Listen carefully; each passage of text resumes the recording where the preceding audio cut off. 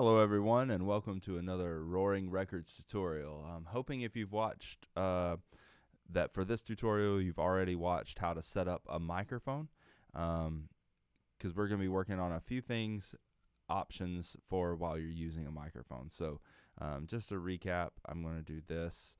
I'm going to add a track in the track header and we'll select a microphone. I've already got my microphone established that I want to use. And you remember we said we had to arm to record, and we hit this button. Now, as you can hear, my voice just had reverb added to it. It had a little bit of equalization added to it that you can see in the effects. I'm going to set this to psychedelic for just a minute so you really get a sense of what's happening right here. So when we armed to record, it also started allowing us to monitor our voice. And monitor means as I talk, I can hear myself in my headphones. So as I record, what I'm going to hear is exactly how the sound is going to come out in the track. So we're going to look at that right now. Hello everyone and welcome to Roaring Records. It's a great day to be alive. Okay, so on playback of that, it should sound the same. Hello everyone and welcome to Roaring Records. It's a great day to be alive. Which is really neat. But what if I don't want to hear myself? I don't want to hear the process. I just want to hear my natural voice.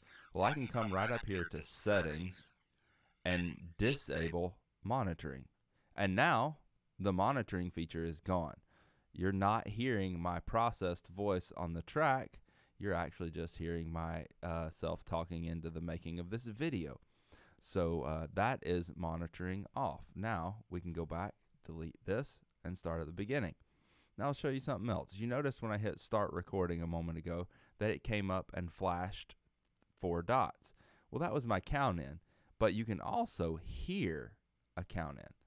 So if I come in here, here's my options. I can either do 4 clicks or 8 clicks, and all I have to do to be able to hear it is this. Turn it on. Now you'll hear a 4-click count in. There it is. Welcome to Roaring Records. Man, it is a great day to be alive. Now, you heard that on the video because of the way we're capturing audio on the video. I did not hear it in my headphones, nor did you hear it in its processed form. And you'll see on playback, it still sounds in that psychedelic fashion. Welcome to Roaring Records. Man, it is a great day to be alive.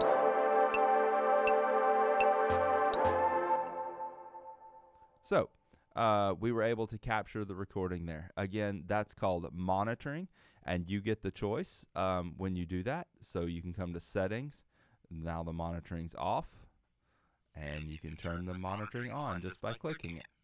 You can also set your sound quality here. If you're having latency issues with your internet connection, you can lower the sound quality. Or if you're editing and you want high quality, then you can go up to high quality. I hope this helps. Enjoy.